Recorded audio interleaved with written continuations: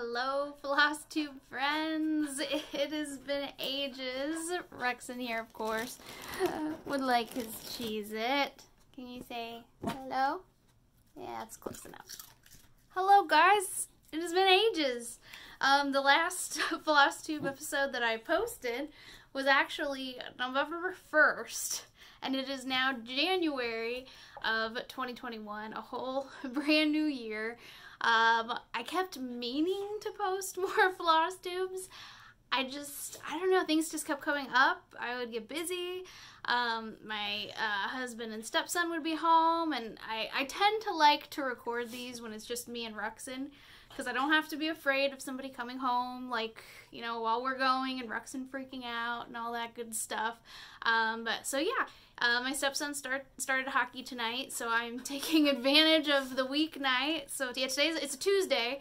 Usually I try to do these on a weekend when I have more time, but I finally decided it has been much too long since the last one, and I need to just go ahead and do it. So yeah, I had to actually pull up my last video because it had been so long that I couldn't even remember.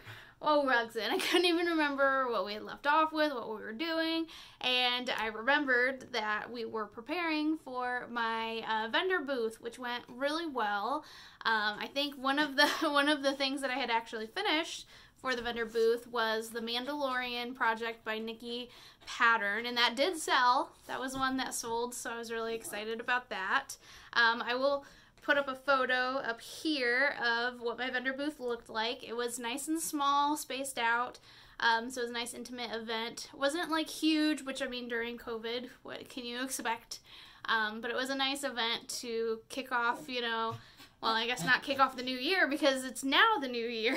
Back then it was right mid-pandemic craziness, and I was, you know, praying that I was going to be able to, you know, do the event. Oh, Rexon, you're spinning me. Silly dog. Yep, it ended up happening. Papa Teeps' golf outing ended up happening, which I did. I've written things down because I know last time I did a really bad job of remembering what everything was. So the charity event that we did the cross stitch for, which I'll throw that up just as a reminder, the picture. So the charity event, oh, Rexon, shush, he thinks I'm streaming, so he thinks he's getting more Cheez-Its.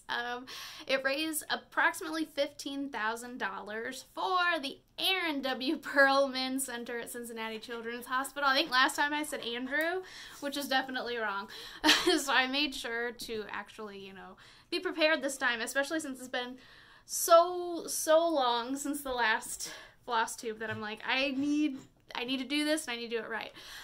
So yeah, the booth went well. Papa Teeps had a lot of fun at his golf outing, and gosh, yeah, that was over 2 months ago. So it is now, yeah, the new year. So since then, let me see. Oh, yeah, I know. So last time, I had said I was going to be doing a Calvin and Hobbes hat, which I did end up finishing. Here it is. I did sell a hat at the booth, was the Jurassic Park hat, but this is the one that I had stitched just before, so I still have that. It is available on my Etsy shop, which I always have the link in the description for you guys if you want to check out. All of the physical items that I had at the booth will be listed on there. Let me see, what else did I do? So at the vendor booth, I had finished, because, I mean, it's so nice to, like, sit and have time to stitch, so actually I finished not one poop right here, not two poops, so those are two poop little brown guys there, and, and I also finished a sparkly, I don't know, yeah, there we go, I'll pick it up. It's really bright in here because it's nighttime, and this room gets really bright when I have to have the light on. So sparkly purple poop, so those are the poops. I just haven't framed them yet. Like I said, life's been crazy busy, and I haven't had time to do everything that I would like to do. But yeah, so, oh, and I did finish, let me see, I did a Fat Sonic, which I actually already sold, so I'll have just the picture of that up here.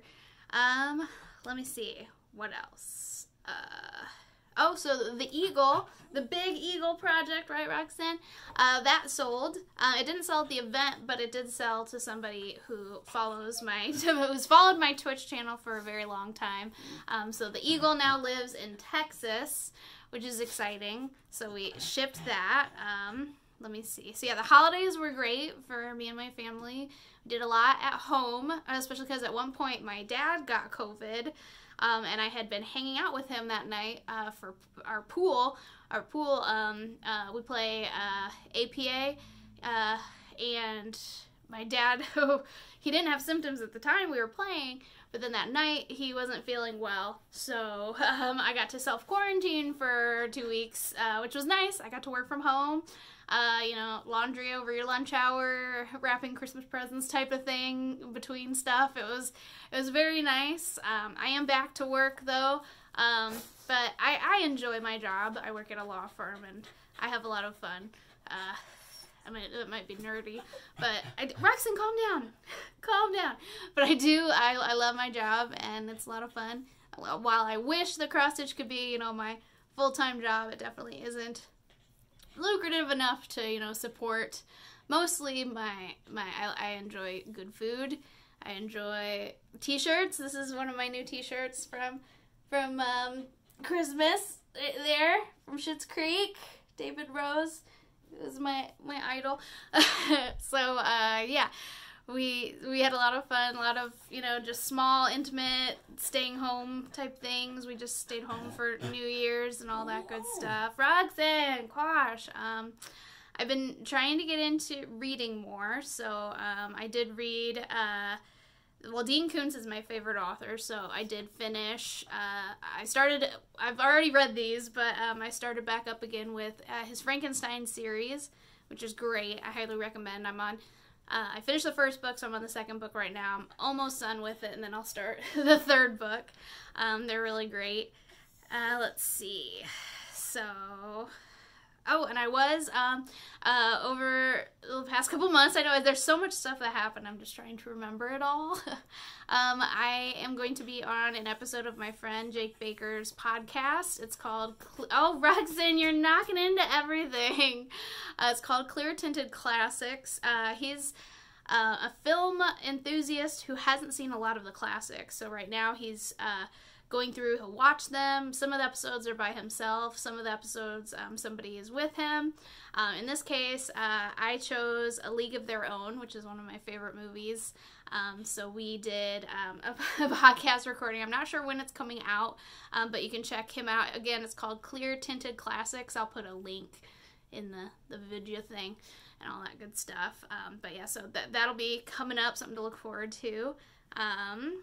Let me see, what else? Oh, so yeah, with the new year comes my weight loss has begun again. I started dieting again. Roxanne, hush. I put on a lot of I don't care weight and COVID weight, of course. Everyone calls it the pandemic pounds. So I definitely put some of those on. So I'm going, and I'm doing a challenge for myself of trying to plank every day this year. Of seeing if I can hold it longer and longer than, you know, the day before. I think right now up to about 1 minute and 34 seconds that I held it. Now, and I do literally like no exercise. I'll walk the dog. I did some running for a while. I haven't ran in a while, mainly because when it gets cold I don't want to. Let's see, what else? I think that's like what's mostly going on. I did do a pattern design recently. I don't do a whole lot lately, but I'll post just the picture of that up here since I haven't actually had time to stitch it yet. It's a quote from The Office, Kelly Kapoor. She says, yeah, I have a lot of questions. Number one, how dare you? I think that's when Ryan is giving a presentation and he had just come back after he had been gone for a while. And I just love The Office. It's so great. So I had been meaning to make this pattern for a long time. So I finally did. It is listed on my Etsy. I haven't had a chance to stitch it yet, but I do plan on it. So let's see. I think now I can kind of go into more of stuff I have been working on. Okay, so I know last time I left you was in November, and I had already showed you the Calvin and Hobbes hat. Just before my vendor booth, I did finish, let me see, I already mentioned Fat Sonic. I finished, Mr. Hanky Christmas Poop. I'll post a picture, or no, I think I actually have him. Well, let me grab him. Look at that, I do have him. I totally forgot that I had him, and that, I think Rexon's upset. I just grabbed this from a box that has a bunch of paper in it, and he gets very afraid of paper. Oh, Rexon, it's fine. It's fine. He gets afraid that the paper is alive because it crinkles and moves, so he's going to be very upset for a minute. But yeah, I finished little Mr. Hanky here. He hasn't sold, but he is available on my Etsy. Again, I post that link. Let's see if I can get a closer up here. It's on sparkly Aida fabric, opalescent. Super cute. 28 count, so it's very tiny, very small. And you can, you know, put it at tabletop or hang him. Look at how cute. So I finished him. Let's see what else. I did a Lilo and Stitch, which I've done before, but my mother-in-law asked me to do it for someone in the family as a Christmas present. So that was one of those, oh crap, it's almost Christmas time, I need to finish this, because I tend to push things off. I'm a big procrastinator. But I did finish that in time. Super cute. Love that one. I think that pattern might be on my Etsy, might not. I am going back and kind of re-listening things. So if you do want it, you can always reach out to me. But I am going to be listing more stuff soon that I had taken down. What else? Let's see. I did do a little magnet here for a friend. Now this one's really cool. This one again uses my friend Kari at 8-Bit Stitching. She does hand dyes this really cool black. So she takes opalescent Aida cloth and dyes it black. So it makes a really cool effect. Now this is a logo of a guy that we know. His name is Carl of Sea Doggo Q's. So that's his logo. So it's in sparkly. It's not Krennic. This is, what is this called? I think I have it right here. Yes. It is called Treasure Braid. Ah, I have so much stuff, my bad. It's called Treasure Braid. It's like Krennic, but it's a lot thinner. Super mega sparkly. Highly recommend. So I use that. It was very, very hard to see on this tiny 28 count black Aida cloth, but it turned out really good. I promised him this, gosh, probably like 4 months ago, maybe more, I forget, but it was a long time coming. I still have to actually give it to him now, which I think Pup Teeps is planning on. My husband's giving it to him maybe tomorrow, so hopefully we'll get that to him soon. I promised it to him forever, but what are you gonna do? Which, speaking of pool, I did just before, you know, our pool league shut down again for the pandemic. I got my very first 8 on the break. It was the coolest thing ever, and I actually almost got a second one right after, which would have been the coolest thing ever, and I would have just been like, I'm done playing pool forever. But I didn't, so I gotta try again. Here's even I got a cool mask. This is my mask that I wear everywhere, which is my APA Strong mask representing my pool league. And it's super comfortable, like these lightweight like cloth masks that are like super gentle on the ears. I can wear this all day and I'm fine. But anyway, let's see what else. Like I said, this is gonna be a longer video just because I have so much to go through. Yes, so besides Mr. Hanky, we also did a Letterkenny shirt. I had talked about that last time. Started it, finished it. Oh, Rexon, I already got it to my friend. So here's the picture of it finished, which we've already, the new season of Letterkenny came out on Christmas Day, so we watched that in the day because it's so good. But yeah, that's the shirt. I'm super proud of it. The pattern is available on my Etsy because it's such a cool, you know, it's the German Shepherd, the pitter patter, which is a big phrase they use in the Letterkenny show, Pitter Patter, Let's Get At Her. It's such a good show, highly recommend. I think I've recommended it multiple times. Oh, which also reminds me, I know I'm all over the place in this video, but I did kind of do a revamp of my website, motoruxin.com. I have a recommends site. I think maybe I changed it to what to watch. I don't remember. But that's like kind of my blog posts on movies, TV shows that I recommend. One of those is Letterkenny. And I also posted a more recent one of my top 10 2020 movies. I know 2020 was kind of a year, but there were some good movies that came out, at least. A lot of them, you know, not in theaters because we've all been stuck at home for the past, you know, 10 months-ish. I think the last movie I saw in theaters was New Mutants. It was terrible. So I'm really bummed. I hope that theaters make a comeback once the pandemic's over. Because I definitely don't want that to be the last movie I ever see in theaters.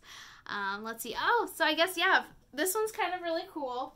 I did for the very first time. Here is it's not a cross stitch, it's a model kit right here. Where literally everything is like paper, wood, cardboard, like all that good stuff, and you have to build everything. And here is what I did. It's holding up very well, so that's good. So this is what it looks like. The glass actually shows pretty well. I figured the glass was gonna be pretty reflective. It lights up like so. Look at that! Isn't it crazy cool? So it lights up, and it also has come on, a music box. Look at it. Isn't that so cool? So, yeah, so you got the full ambiance. I built this, like, the couch was the hardest part of this to build. Literally had to take the fabric, cut it up, glue all that together. Like, nothing came done. So, it's a lot of work. I will say, if you are going to try to do one of these, I would try to maybe do a small one to see if you like it. Because it is a lot of work. More work than I was thinking it would be. But it was a lot of fun. It's just very tedious. A lot of cutting. A lot of gluing. So much gluing. But it turned out really cool. I'm really proud of that. So now I have a really cool Christmas decoration that I can get out like every year. So I'm really proud of that. I did that on stream. So if you do want to see, you know, I think I did the first day. I have that YouTube video of the streaming of that because it was such a tedious task. I didn't do it all. I think it took me 12 hours on a Saturday and then 4 hours on this next Sunday, the following day. So it was very time consuming. Let's see, what else did I do? So I did that. Oh, I got a big finish that I'm super excited to show you guys. Look at this. Now, I don't think anything exemplifies 2020 more than this guy. I don't have him framed yet, but look at him. This is my Elmo on Fire. This pattern is available on my Etsy. I know this black fabric shows every little white floof. Redonkulous, but look at that. Let's see if I get a close-up of it. Look at him. So it's on 28 count black. So I didn't do any of the black stitching. It would be full coverage if you followed that, but I just stitched it on black, so I just didn't have to do the majority of the black stitching. But he turned out so good. During self-quarantine, when I was at home, I worked on him a lot. These last, you know, month or two, I have been just plugging away at him, and I just finished him on, let's see, so today is Tuesday. I finished him on Sunday on the drive home. It was such a long time coming, chipping away at him. A lot of, you know, pixel stitching of just stuff everywhere. A lot of different colors. I think it's like 80 colors or something. But yeah, he turned out so good. I've been wanting to stitch him for so long. I ended up coming in 3rd in my fantasy football league, so I told him, hey, that's okay, I don't need a trophy. This right here is gonna be my trophy because every time my team did really good, I would post this gif of, you know, the flaming Elmo that says, it's lit, boys. So I finished him, super excited about it. I can't wait to frame him. He's gonna look so good. Let's see, what else? Right, Ruxin? I think I've been talking about what all I'm gonna do this year. I am planning on taking part in Stitch Mania again, which would be in the month of May, starting a new project every day. I'm gonna either do one of two things. I'm either going to focus on, which this is my list right here, of all my subscribers who I owe stuff to. The names that have a square around them with a bacon sticker next to them are completely done, but most everybody else I owe stuff to. So I am going to spend the year trying to get caught up on this list. So that's going to be one of my New Year's resolutions, of getting back to thanking the people who support me, both financially and just through views, like just watching these videos, just hanging out in my Twitch stream. Like, you don't have to donate anything, just your time means so much to me. So I am gonna get back on those subs. You know, if you do have a Prime, Amazon Prime membership, you get a free Twitch subscription that you can give to somebody. So you could use that on me if you want. And if you do it for 6 months in a row, well, not in a row, but 6 months, you get a magnet. A year, you get a poop. And at 2 years, you get a custom magnet, or, you know, a magnet I've done before, something like that. Let's see. Oh, and I also was thinking, because I just bought a bunch of designs by, Lo Selva Design is one of my favorite designers. He just came out with a bunch of new animals these last couple months, so I finally did another big buy because they're just so good. Again, I'll post his link as well because he's fantastic. Oh, and I finally did, so my current work in progress, I can finally show you. This is, now right now it just says brings an adequate of. So I'll post the actual pattern here. It is a pattern by jimjamcrafts. It's, you know, the play of my milkshake brings all the boys to the yard. But this one says it brings an adequate number of boys to the yard. It'll have milkshakes next to it. I've been wanting to stitch this since, let me see, I bought it in May of this year, well, of 2020. It's now 2021, so I'm way behind on actually, and I bought it during Stitch Mania when I wasn't supposed to be buying patterns, but I did anyway. I think I bought like several.